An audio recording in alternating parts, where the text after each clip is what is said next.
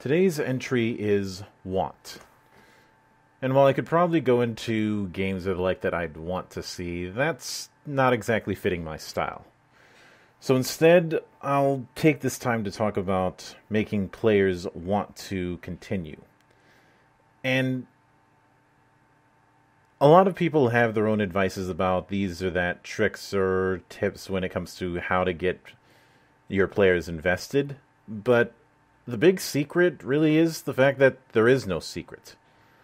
A lot of times it comes down to the same principles that you'd see in a performance art. The act of getting people to want just a little bit more, giving them not too much but not too little.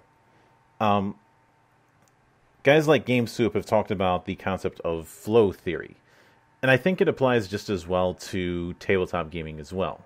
Because obviously, if you make things too difficult too quickly, then you're going to result in frustration. But if you make things too easy, then you're going to result in boredom.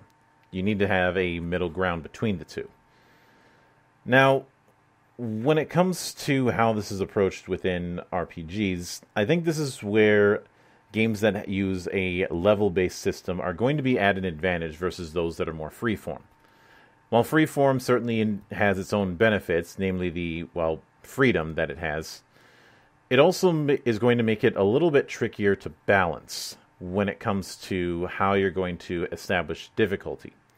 Now, some might argue that, given the kind of story that it's using, that having a balanced approach isn't necessary. And I know there was that whole thing that John Wick tried to push, that balance isn't necessary, which not only do I wholeheartedly disagree with, I'm probably going to have to tackle that one of these days. But the focus that I want to have here is that it's important to read the room.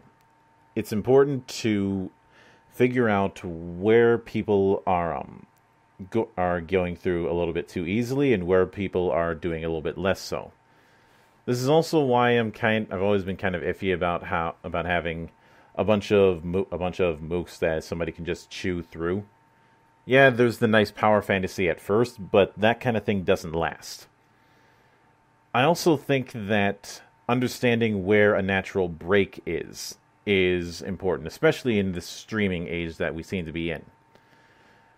There's a degree of priority, I'll say, that needs to be put into when the natural break is when it comes to a given campaign, or even if you need to put a rocks fall, the enemy dies kind of thing if a given encounter is going too long. This is one of those things that if you end up playing a game rules as written, you're going to have a harder time with this sort of thing because you're answering two parties instead of just one. If you're going things a bit more freeform, you'll definitely have an easier time because you'll be able to adapt on the fly. And that's not something that can really be taught, it's something that can only be learned through experience.